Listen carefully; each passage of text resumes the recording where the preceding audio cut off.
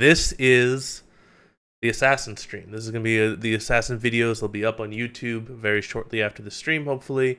And this is not only how to play Assassins, but also how to play against them.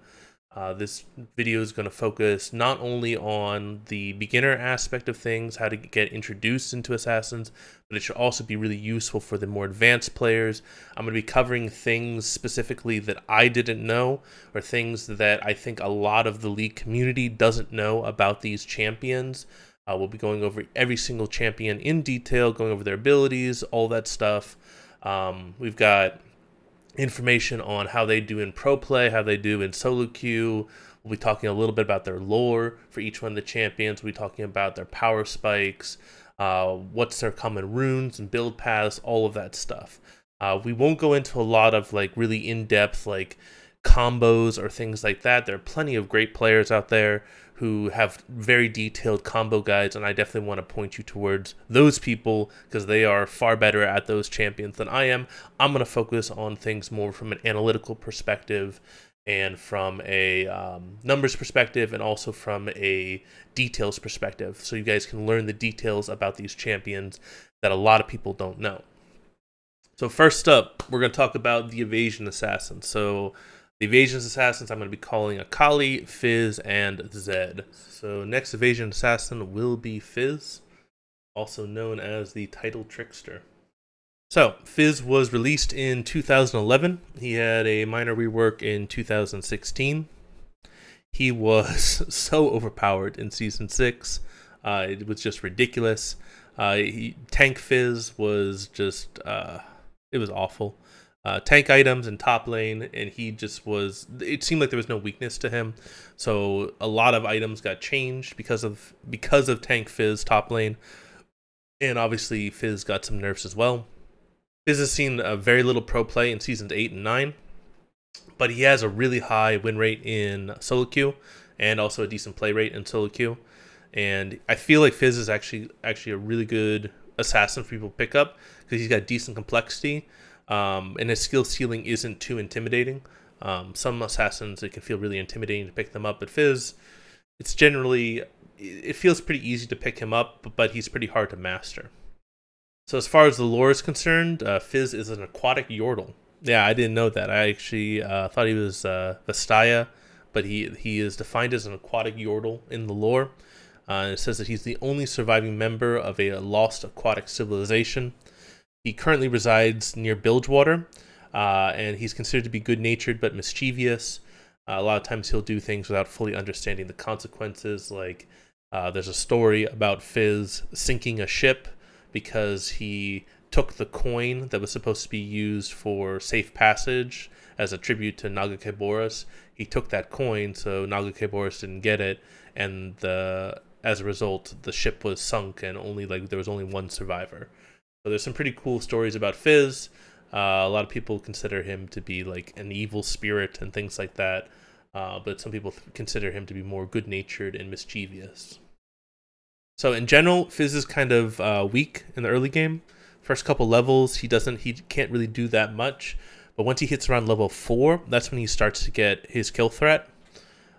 He's very reliant upon his E. You have to play around that E cooldown a lot, because his E cooldown is not only a great form of engage, it's also a great form of escape and a great ability to basically dodge crowd control and dodge ganks and things like that.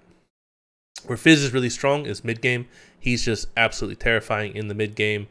The ultimate that he has deals insane damage from max range, so if he casts his ultimate from Fog of War so the enemy can't see it coming, he can just wipe people off the map with that ultimate, combined with the rest of his damage. So, Fizz's passive is called Nimble Fighter. It makes Fizz permanently ghosted, which means that he doesn't get minion blocked or anything like that. And it gives him damage reduction that scales with AP. So it makes Fizz kind of a little bit innately tanky compared to a lot of other champions. So the damage reduction he gets, he gains 4 plus 1% of his AP reduced pre-mitigation damage from each tick of damage that he has. So that's how his damage reduction works. It maxes out at 50% damage reduction. So his Q is called Urchin Strike. It's a dash that's about 550 range. It's a fixed distance dash, so he always dashes that 550 range. He can dash through minions to reach enemy champions. The dash does apply on-hit effects. It can be used as both an engage or a disengage. There isn't that much to Fizz's Q that's not unknown. The only thing is that it does apply those on-hit effects.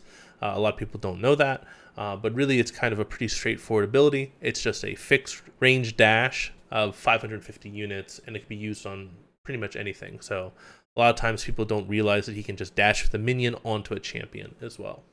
Fizz's W is Seastone Trident. So this is an ability that a lot of people don't understand. So the first thing is that there is a passive component and an active component.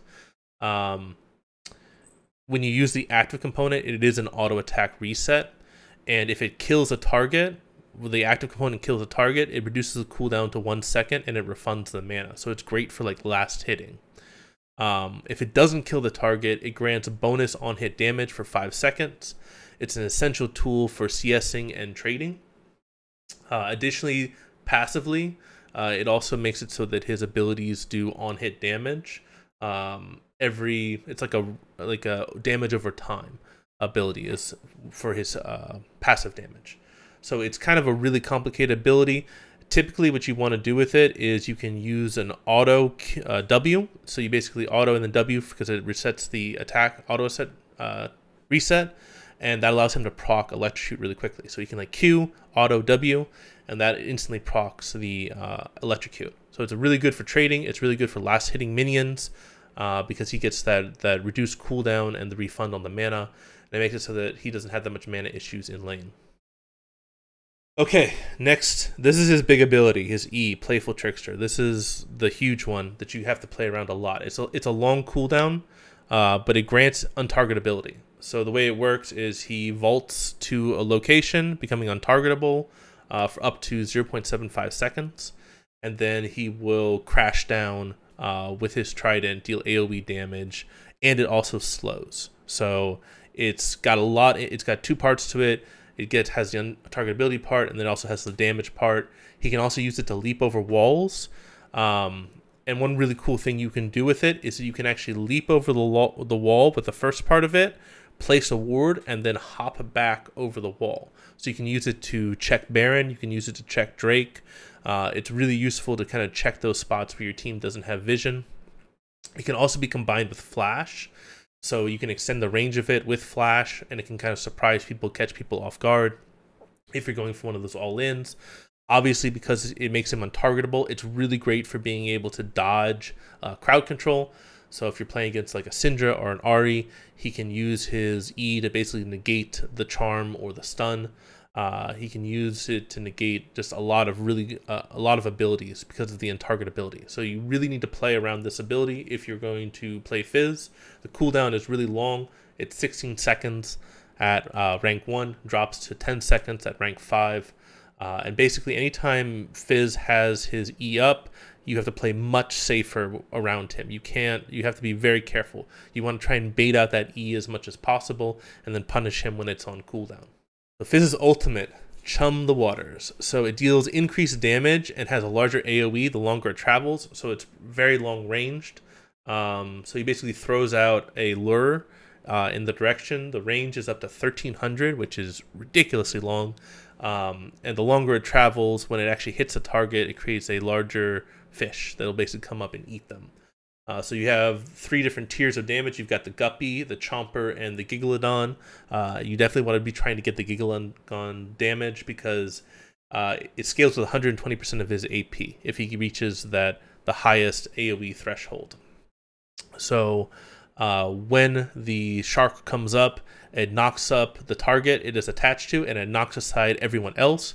So it's great for isolating a target. It knocks away the rest of the rest of the allies of that champion, and it's best used from Fog of War. So if you can deny vision, use Sweeper, things like that, deny vision, throw it from Fog of War. Even if it hits someone that's a little bit more tanky, it's great to kind of isolate a target from the rest of their team. It'll do damage, AoE damage to pretty much everyone, and it's great for assassinating targets. So, as far as the skill order, you definitely want to be maxing your R whenever you get the chance. First thing you want to max is E, because you get that increased cooldown and increased damage. Then W, then Q. W gives you a lot of the on-hit damage and things like that. Electrocute is pretty much the only keystone you're going to run on Fizz. I mean, if you want to go for memes, you can go for Dark Harvest or something. But in general, Electrocute is the way to go on Fizz. Typically, you're going to run Flash and Ignite. You can situationally use Teleport if you want to. It may be more useful to run Teleport if you're running like a 5-man, but Ignite typically is what you're going to go for in solo queue. Hextech Proto Belt is almost always a first item. It increases his wave clear, it increases his engage range. It just makes it a lot easier for Fizz to get his combos off, and it also adds a little bit more burst damage to his combo. Lichbane and Zhonya's are almost always the next two items he goes for. After that, Lichbane gives him more on-hit damage. Zhonya's also gives him that additional stasis effect that makes him way slipperier than he already is with his E and his Q.